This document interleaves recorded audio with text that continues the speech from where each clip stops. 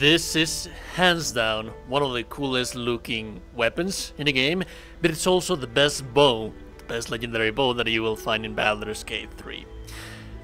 So let's talk about how amazing this weapon is, what is this weapon going to give you, and why I love it so much. First and foremost, as you can see, the weapon itself, it just looks fantastic. It just looks amazing. You can turn on and off the glow of the weapon if you want to. So if you'd not like to be glowing around, you can turn that thing off. But also, let's talk about the traits that this thing is going to have. And the first one that I love the most is going to be Promised Victory.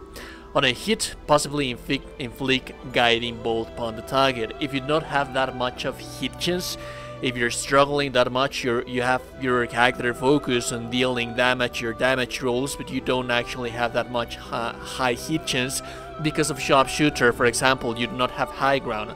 This thing is going to apply guiding bolt to the enemy, which basically is going to give you advantage against the targets that you are fighting against. Also, it is going to give you the Celestial Haste, which is basically haste, but this one, opposite to the potions, which lasts for 3 turns if I am not mistaken, this is going to last for 5 turns, which is actually going to be amazing. It's going to be replenished after a long rest, so yeah, that is a thing. And then finally, out of all of the actions that this weapon has, I think that this is my favorite one, the Bolt of Celestial Light. And what this thing does is that it's going to add a flat 1d8 radiant damage to that specific hit. It's also going to frighten the enemy, but after you have used this thing for the first time, this is something that you want to use as soon as you start combat, as soon as you start, like, you finish up your long rest. This is like a buff that you want to apply to your weapon because it's going to give you a flat 1d4 radiant damage at all times. The first attack that you do with this thing is going to be a 1d8 radiant damage, and then after that, every single shot that you do with this weapon is going to be a 1d4 radiant damage. So that is why I love this weapon so much. It has damage, it has haste, it has means of being able to increase your hit chance. It's just an overall amazing weapon. Now let's talk about how can we get this weapon.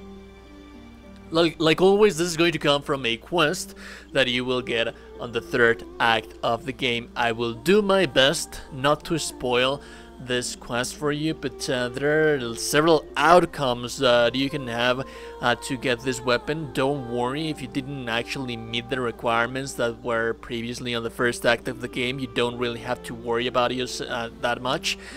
But the first thing that is going to link the questline to be able to get this weapon is going to be able to find the Iron Fist gnomes on Baldur's Gate. And first, you are going to encounter them as soon as you get inside here in Baldur's Gate and Riventon, right here. This is the bridge that you need to cross to get to Baldur's Gate. This is going to be close to you, but you are going to receive help from the Iron Hand gnomes for the first time. This is not, by all means, not the only way that you can have to enter Baldur's Gate, but it's something that needs to be considered, because at the end of the day, the quest line right here is going to be linked to the weapon. So basically, after you meet them right here, you're going to have to come to this point right here, which is just right on the right side from the south span checkpoint where you first encounter them or receive their assistance. There you will see that tunnel down there. As soon as you enter the tunnel down there, that is going to lead you to the place where you can speak with them, and they are going to require for you to do a very specific something. That is a path that you can do to complete that quest line. Basically, this is the quest line that is going to destroy the Steel Watch for on Baldur's Gate, possibly granting you a whole bunch of possibilities and add a little bit of more easiness in traversing some of the main quest lines. This is not a main thing that you need to do, it's just something that is going to be available to you. Once that has been done, you are going to be required to come right here, which is going to be the docks of the lower city of Baldur's Gate. I am not going to show you anything about that because I do not want to spoil anything for you. But basically, this is the path that you need to follow. This is the closest fast travel point. It is going to be the Grey Harbor docks.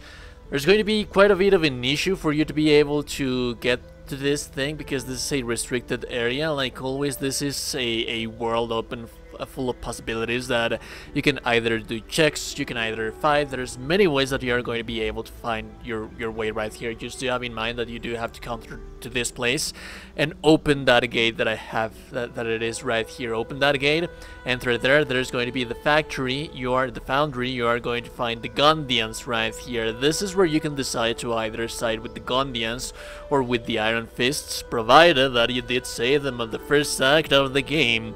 If you do decide to actually help the Gondians, what you are going to want to do is that they are going to require for you to explore a little bit better, but eventually it's going to request for you to find the remaining Gondians, and this is where you're going to find them. You have to come right here. Now this is kind of a tricky little thing, because there's going to be a hidden entrance right here. Let me show you what it is. So this is just the right place that I just showed you. You have to go right inside here, and the hidden door is just going to be right here. There's going to be several boxes locking this thing right here, but yeah, you just have to move the boxes. You can move them really easy right here. Just swap them to different places. That is going to give you access to the place that you need to go. And basically at this point you just have to follow the quest and you're good to go. At some point you are going to have to fight a boss fight. That boss fight is going to be a big robot. It's going to be very easy for you to be able to know which one are we speaking about, and you can start doing this quest as soon as you start the Act 3 of the game, meaning that if you start the Act 3 of the game, there's a whole bunch of hours open for you right now. We're speaking about like 40-50 hours of content in Baldur's Gate, so yeah, you can do this thing as soon as you can to get the access to the best bow that you have in the entire game. If you like the content, so like 100% appreciate it. Now tell you today that you're a gorgeous and beautiful person. You are indeed a gorgeous and beautiful person. I will be seeing you, gorgeous and beautiful people, in the next one. Have a beautiful day. Goodbye.